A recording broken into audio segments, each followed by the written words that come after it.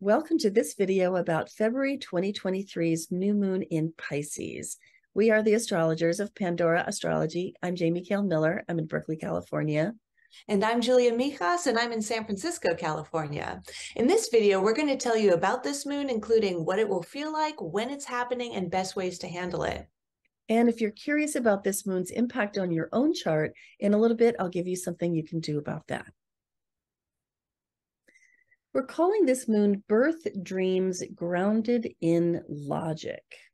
And this really has a lot to do with how this moon and sun together here are in Pisces. And so there's so much about dreaming and imagining, fantasizing, and you know, just dwelling in that space of the metaphysical rather than the physical about this moon, because new moons are about birth. They're about new beginnings. And so dreams need to be born when a new moon is happening in Pisces.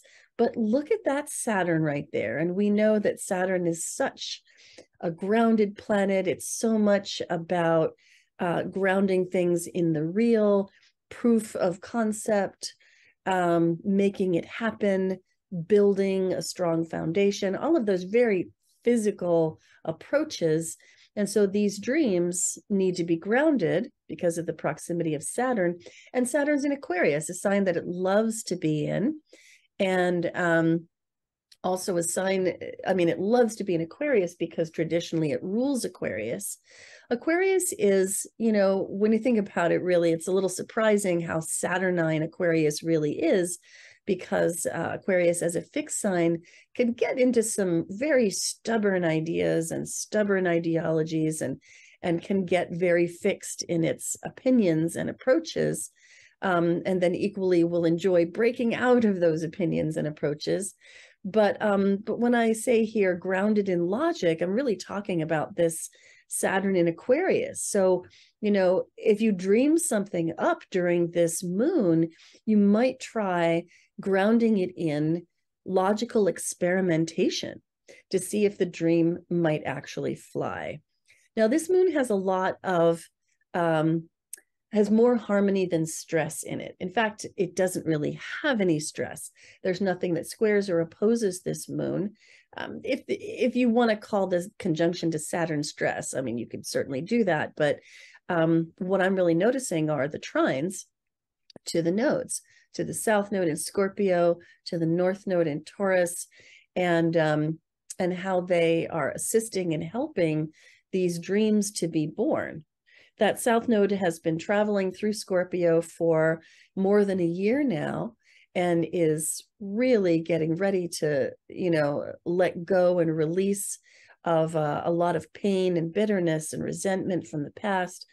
And the north node in Taurus is saying, let's lean into a future that is more peaceful, more solid, more consistent, more reliable, and let go of some of that drama from that south node in Scorpio.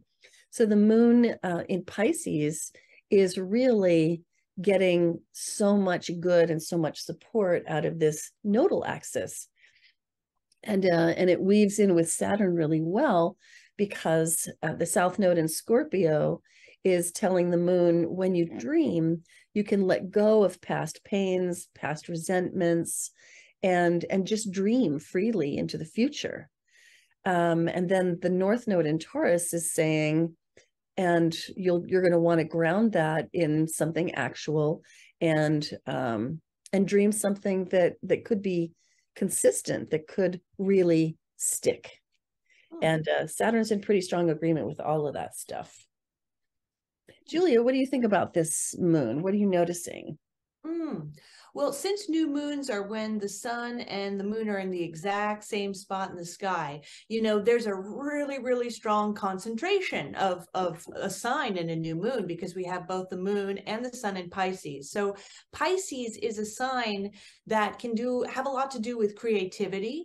Also, it's a sign that is part of the axis of service, you know, the axis of the Virgo and Pisces together.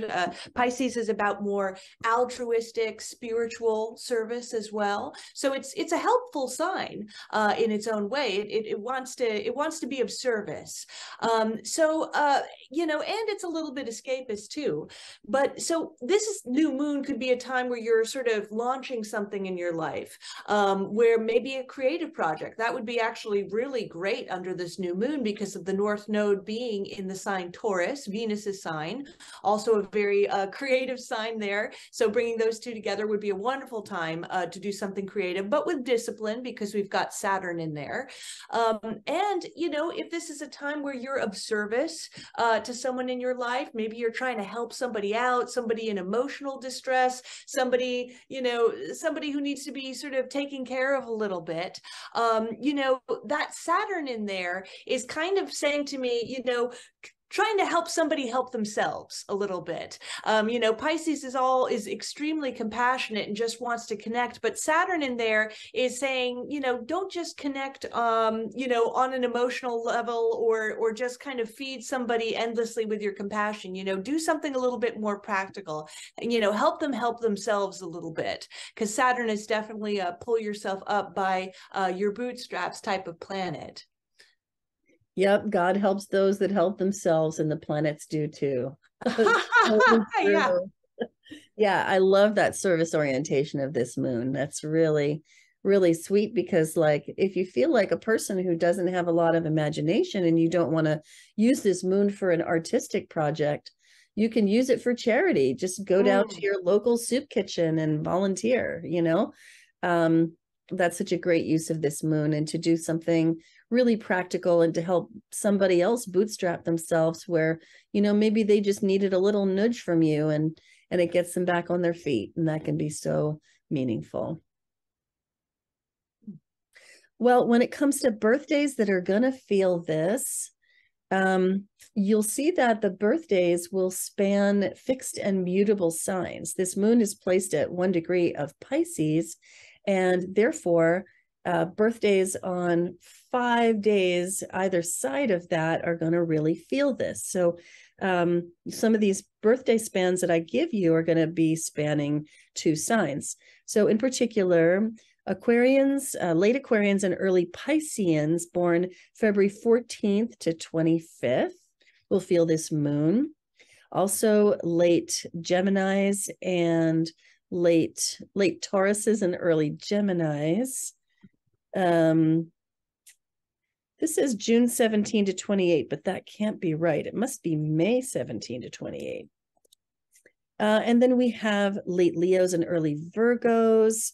That would be August 19th to the 30th. And then we have late Scorpios and early Sagittarians born November 18th to 29th.